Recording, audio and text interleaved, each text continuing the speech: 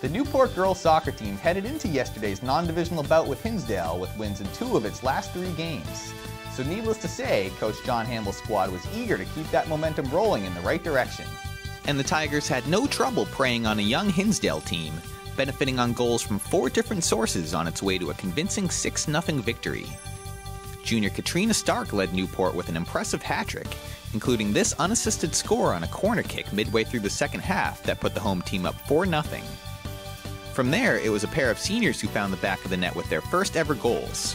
Katrina Batista started that trend when she sent this one-timer well over the head of the Hinsdale goalkeeper, prompting an emotional celebration with her teammates.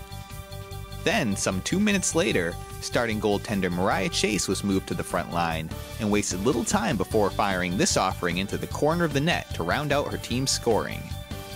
I spoke with Newport coach John Hamill after the game, who touched on the significance of earning back-to-back wins and improving to 500. That's huge. I mean, we've had 2 wins in a row now. We're 3-3 on the season.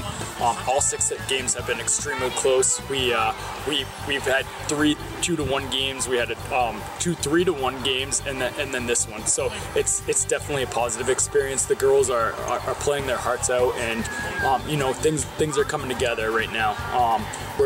We played a pretty tough schedule, and we're thrilled to be 3-3 right now. It was great to see two seniors scored their first goal ever, which was awesome. We had a junior score her first goal, and we had some freshmen and sophomore who typically haven't got a lot of playing time to be able to play, which is excellent. It's unfortunate we don't have a JV team, so this is invaluable to them. So The Tigers will try and win their 3rd straight game Friday when they travel to face Conan. Now taking a look at the YCN scoreboard, the Hartford girls soccer team benefited from a pair of goals from Rachel Seaver on its way to a 4-0 victory over Springfield, while the Stevens and Lebanon field hockey teams also came away with impressive wins. And on the hardwood, Leah Barrows led the Hanover volleyball team past Fall Mountain behind a 17-for-17 effort from behind the service line, while the Stevens and Mascoma and Sunapee volleyball teams came up winless in their respective matchups.